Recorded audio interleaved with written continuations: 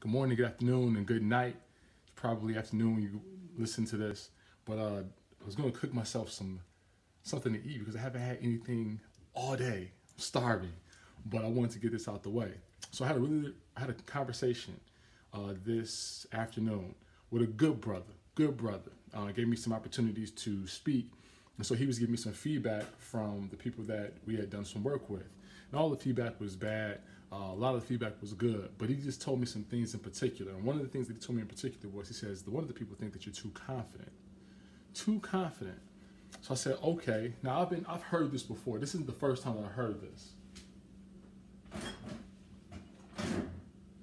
I've heard that I am too confident, right? And I've even done posts about the benefits of arrogance, right? Because I don't think that arrogance is what everybody makes it out to be. Now, some of it is a hot take, right? Saying that there's benefits to arrogance, some of it is a hot take, but then some of it is real. If you look at the definition of arrogance, it isn't all bad, okay?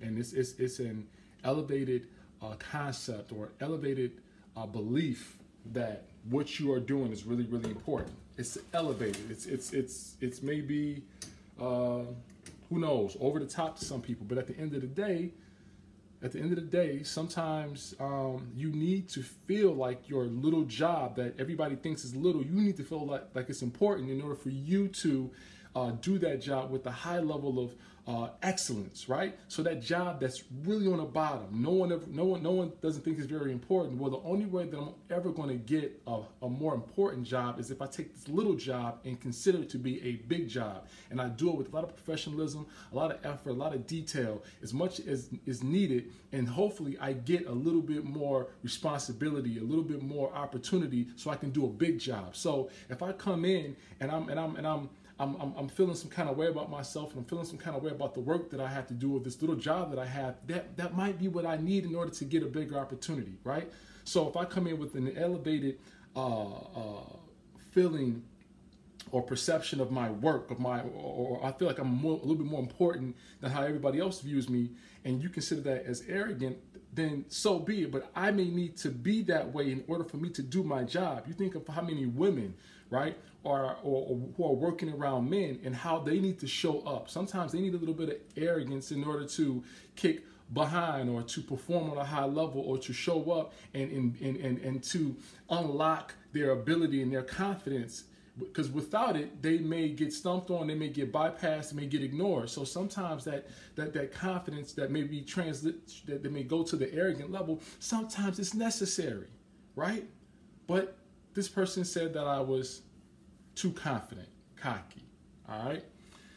So I thought about it and I said, well, while I was doing my speech, I made sure that, and I was talking about genius level talent, and I made sure that as I was talking about genius level talent, I made sure that I said to the kids, my genius level talent is faith.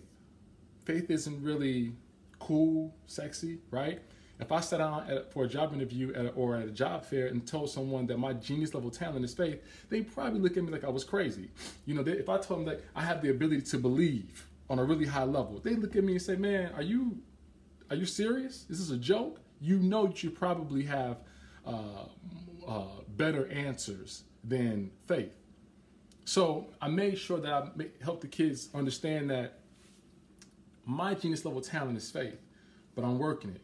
And your genius level talent may not be running, jumping, singing, dancing, acting, numbers, science, or something like that. It could be something very vague like faith. And if that's your genius level talent, that's cool. Figure it out. Figure out how to work it. So I felt like I lowered myself down so that I was relatable. And then I definitely want to bring it back up because I want to show them my confidence and my conviction in my genius level talent, which is my faith. And as I thought about what I had done and what my intentions were when I was speaking, I said, you know what, whatever, man, you can't win them all. You can't win them all. But I just want to make sure that people out there understand the value of confidence. And sometimes you got to take it to another level in order to get the job done, okay? Because there are so many people out there who want to dim one's star. They want to convince you that being confident, being self-assured, being speaking with conviction. They want to convince you that this isn't the way you should show up. You shouldn't show up this way. You should show up as a watered down, dummy version of yourself. And there's a time and a place when you're around the elders, right? When you're around the people who got it. Okay? There's a time and a place for being humble. But too much humility can bite you in the butt. I used to get my wife Sarah would always say, I would talk to people and hadn't seen them in a while. And so they say, "Marv, what are you doing? You still training?" I say, "Yeah, I'm still training kids. I, just mess around. I don't. And she was like, "Marv, you spend hours in the gym training kids. You spend hours in the gym training yourself. You spend hours in front of the TV watching games. You spend hours in front of the computer looking up content. You spend hours reading, and you tell somebody that all you do is mess around and like teach kids a few different what?" And it was like I got so caught up in trying to be humble and dummy myself down that I would overdo it. And now when somebody was probably looking for a trainer or looking for me to say, "Yeah, I'm still training," I would kind of talk them out of wanting to do work with me because I made it seem as though I'm not really doing much. And here it is, I was working every single day to become somebody significant, working every day to become somebody strong within the game of basketball as it relates to training. But I wanted to dummy myself down, so I flipped it. Because I thought as much as humility can be awesome, too much of it may force you to sell yourself short. So sometimes you got to bring it. Sometimes you got to be confident. I never was a very good student, right? I was really smart until like the 5th grade. I was incredibly intelligent. And then things just went downhill. I struggled in middle school academically, right? Around 8th grade, I figured some things out. Went to middle school, went to high school, struggled. One year, I had to go to summer school because I did so poorly in some of my classes. Junior year, senior year, I figured it out. I tricked somebody and admitted me to go to college. Going to college, I was in remedial classes. I was in the classes that I was in these classes that were for people who didn't test well on reading, mathematics, so on and so forth, right?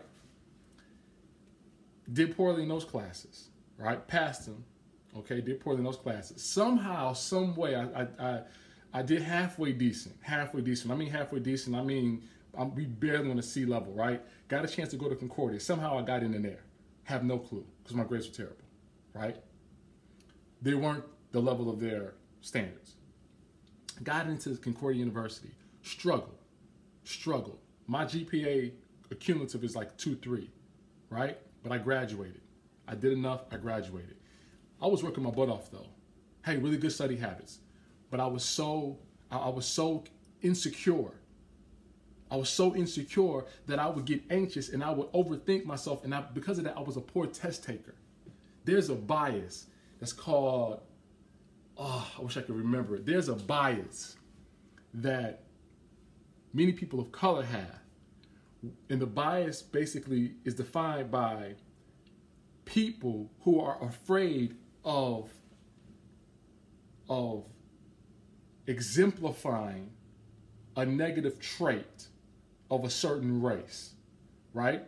So what happened is I would take these tests and I was so concerned that I would fall into the role or the expectation that blacks don't test well, that I become over anxious, over stressed out, and test poorly. Mind you, I used to tutor people in some of these classes. They'd get better grades than I would, and I was tutoring them. But that's how insecure I was. But I graduated. Did my own thing as an entrepreneur. And somebody, Ricky Young, was silly enough he wasn't silly enough. The admissions department at Concordia was silly enough to let me get my master's, although my grades weren't up to par. Now this go around, because I got better confidence, I easily got a 3.5, 3.8 over GPA, something like that. It was easy, right? But it's because I had confidence this go around. It's because I knew that I had the growth mindset. I knew what I had to offer. And oh, by the way, I got a 15 on the ACT. So I come from this, and now I'm at a place in my life where I'm confident and I'm self-assured, and I know I got a genius level talent that makes me special. And I know I'm not special in all these other areas, but I know in this one area I am special. And it kills me that somebody would say, he's too confident. He comes across as cocky. I need it. My goal is to one day talk to millions and millions of people across the nation. Maybe even, out of the country, right? That's going to require some confidence to get up in front of people who have these incredible expectations, and to have enough confidence and enough conviction behind what I'm saying that it could possibly move and inspire them to be their highest version of themselves. For them to believe that all it really takes is for you to become something, is to dream, declare, and commit, and success will be your next breath. It takes confidence, man. It takes confidence to know that there are young people coming that are stronger, that are faster, that are quicker, that are more advanced in certain areas. And here I am getting older, but still needing to be competitive. How do I stay competitive? Part of it is I got to stay confident. I see some people, man, that blow my mind away, and I think to myself, how am I ever going to penetrate this market? This guy over here is great. This guy over here is sensational. This guy over here is incredibly talented. This guy over here has generated millions of dollars for himself and millions of companies, and he's telling people how to become successful. I don't have any of that. How do I compete? 2 things, 3 things. With my genius level talent, with a ridiculous and sickening work ethic, and with confidence. I gotta be confident in my work. I gotta be confident in my genius level talent. And I can't afford to water myself down. So if I come across as cocky, can't win them all. But I need it. I gotta have it. It's a part of my recipe. And I encourage you, be confident. And if you rub somebody the wrong way, hey, figure it out. Figure it out. Find a balance. But understand this, sometimes you absolutely 100% have to show up confident. Because if you don't, they'll overlook you. They'll find a way to walk past you. Now, there's got to be some work behind it. There's got to be some genius level talent behind it. You can't just have empty confidence. You got to have the work, and you got to have the skill, right? But man, be confident. When Jay-Z gets up on stage, you think he's the most humble rapper alive? No. When Beyonce gets on stage, you think she's humble about her ability to sing, dance, perform? No. Now maybe when she's looking at a great, and she's in the presence of a great, when she's in the presence of a Stevie Wonder, yeah, there may be some humility. But don't get it twisted. I'm sure she'll tell Stevie Wonder, I get busy too, right? She's singing and dancing and performing, and people are spending thousands of dollars traveling from all across the who knows where to come hear her perform. It's because when they see her and her confidence, they, for a second in life, for a moment in life, they feel confident too. And maybe that confidence helps them to go to work and get after it. Maybe that confidence helps someone to get out of a bad relationship. You never know how those moments when we see confidence, how it can impact someone else. So for us to be out here and not have any confidence, we may be letting somebody else down. So I'll never, ever get on somebody's case for being too confident. If anything, I'll tell them you should be more confident, especially if you're working really hard and you got a genius level talent that's backing everything that you're doing. Be confident. Believe in yourself. It's healthy. You're not going to please everybody. Somebody's going to see you going hard. They don't see all that content. They don't see all that back. They don't know what's behind the curtain. Because they don't know what's behind the curtain, they'll just think, oh, that person's cocky. That person's arrogant. That person's conceited. Let them think what they must. As long as your intentions are good, and long as you know that you're using that confidence to perform at your absolute best for everyone else, do your highest level of work, it'll be fine. you'll be okay, and the critics, they'll be okay too. But that being said, I'm done. Take care. Be confident. Mark Fikes Jr. Peace out. Oh, I didn't hit it.